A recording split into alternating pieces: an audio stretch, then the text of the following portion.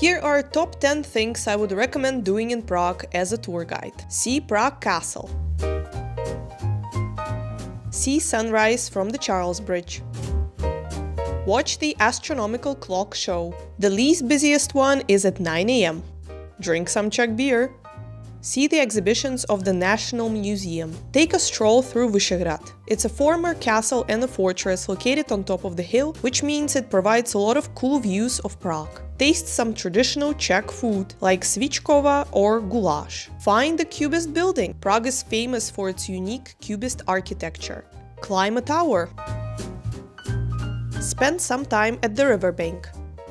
And of course, like a true Praguer, you have to take a break in one of Prague's gorgeous cafes, which we made the whole video about. You can check it out on our channel, Real Prague Guides.